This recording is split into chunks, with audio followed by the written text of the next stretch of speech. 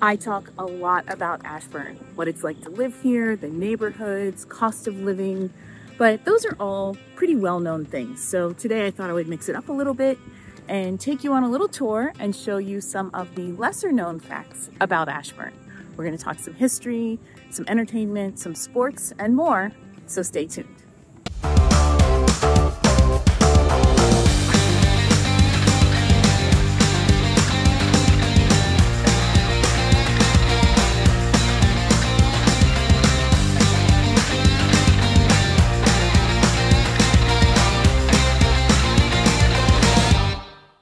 Hey everyone, Stephanie Callahan here, broker and co-owner of 15 West Homes, located right here in Northern Virginia.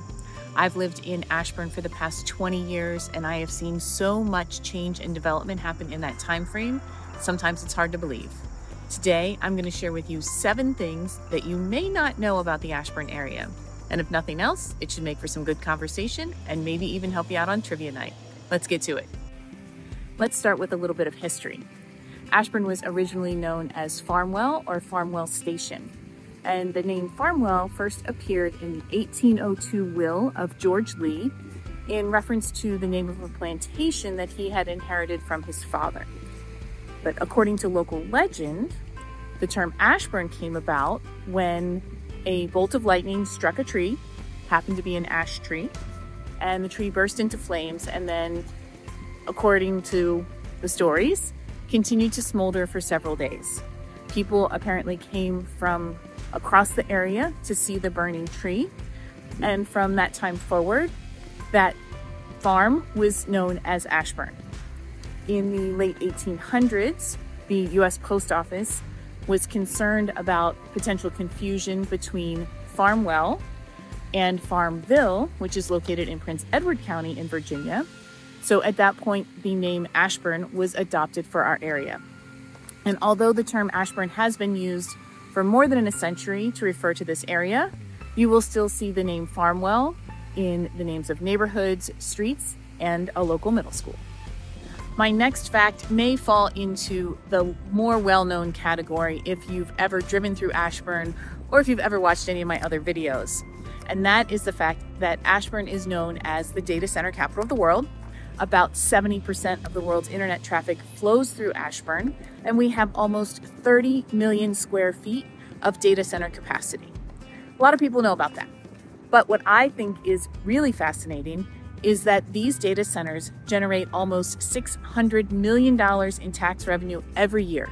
And that is enough to cover all of the operating expenditures for the Loudoun County government. So that's pretty cool. The other thing is that they provide a lot of jobs. While it doesn't take a lot of people to run data centers, there are about 3,000 people that are employed directly with the data centers, and they support about another 9,000 to 10,000 jobs in the community, not including construction. Our next stop is the Ballpark, a 24,000 square foot indoor baseball and softball training facility and active entertainment center. It is the only active entertainment baseball facility in the country. And if you're not exactly sure what that means, think Topgolf for baseball. Let's go check it out. Video backdrops simulate all the major league ballparks, complete with base runners and fielders that respond according to how the hitter performs. You can choose from any major league ballpark from around the country, and you can try your hand at different levels of play through a variety of game modes. They have a full restaurant and bar, making it a great place to get out for date night or just to hang out with friends. It's also a great place to bring the team out for a little practice. Calling all football fans, our next fact is that Ashburn is home to Commanders Park. The Washington Commanders play at FedEx Field in Landover, Maryland, but their training center and headquarters is located right here in Ashburn, Virginia. Commanders Park is a 162-acre complex located off of Loudoun County Parkway in northern Ashburn. It houses 3 grass fields, a turf field inside this bubble that you see behind me, and sports medicine facilities. This is where they have recently held training camp, and it's open to the public. Fans can come watch practice and potentially meet some of the players. Because the training facility and headquarters is here, a lot of players actually live in the Ashburn area. So keep your eyes open, you might just see them out and about in the community. Ashburn is lucky to have 3 different farmers markets. The Eat Loco farmers markets take place in 3 different locations. The largest one is at 1 Loudon and happens on Saturdays from 9 a.m. until 1 p.m. The 2 other locations, one at Loudon Station near the Metro and one in Brambleton near the Town Center, take place on Sundays between 9 a.m. and 1 p.m. These markets are open year-round, so you can always find seasonal goodies as well as great year-round treats. With more than 30 different breweries, Loudoun County boasts a vibrant craft beer scene, and we have several right here in Ashburn. We have Old Ox, Lost Rhino, Dynasty Brewing, and The Craft of Brewing. And it's not just about great beer. Each of these breweries offers a ton of great events, from live music to trivia, bingo, karaoke, pints with pups, and so much more. They also offer games like pool, darts, shuffleboard, air hockey, and pinball. And The Craft of Brewing has facilities so that you can brew your own beer. They have an easy step-by-step process, and they guide you along the way so that you can make your own perfect pint. Next up, another piece of history. Ashburn is home to one of the few remaining one-room African-American schoolhouses in Northern Virginia. This school behind me was originally built in the late 1800s and served the African-American community until the mid-1950s. The schoolhouse on its own is pretty interesting, but there is a much more inspiring story to go along with this little one-room schoolhouse.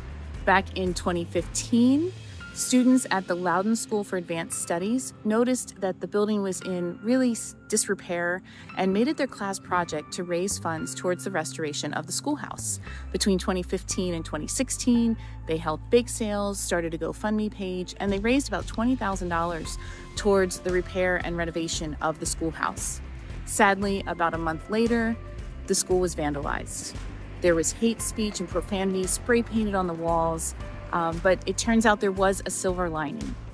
That tragic event brought community awareness and an outpouring of donations. In a very short period of time, they actually were able to reach their goal of $100,000 in fundraising, and the schoolhouse has been beautifully restored. Our final stop is Clyde's Willow Creek Farm. It's part of the Clyde's Restaurant Group, a company that owns and operates 12 restaurants throughout the DC metro area. But this location is very special and very unique. Clyde's Willow Creek Farm looks a lot like a quaint old inn, like a lot of other restaurants here in Northern Virginia. But it turns out, it really is a quaint old inn from 1807 and transported here from Vermont.